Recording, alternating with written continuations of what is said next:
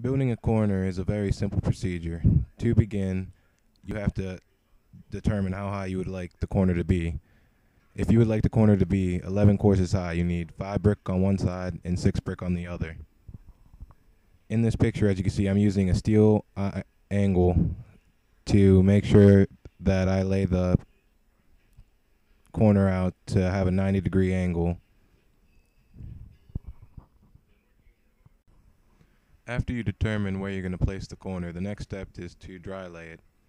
In this picture, I'm using a roller to make an equal amount of spacing between each brick.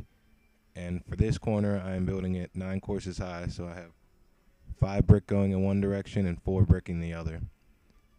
This is the proper way to start the course to make sure that all the spacing is even and give it the strongest bonds that it could possibly have.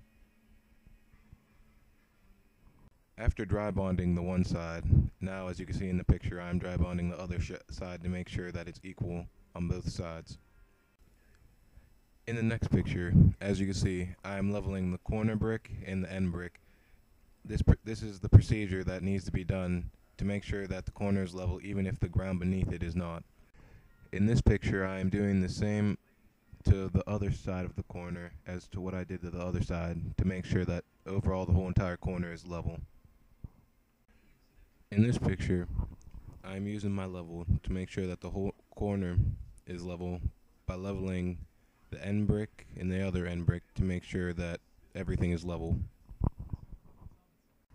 In the next picture, I take a brick and lay it on top of my outer edge corner to make sure that it is perfectly plumb. This is called pointing the corner.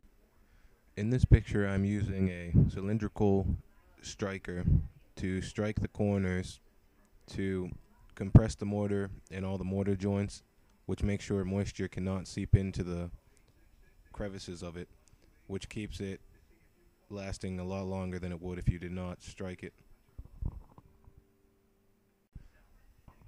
Finally, the last step in making a corner is to make sure that you take your level and then align it with each of the courses on the corner and make sure that they are all plumb with each other to make sure that the corner overall is plumb to itself.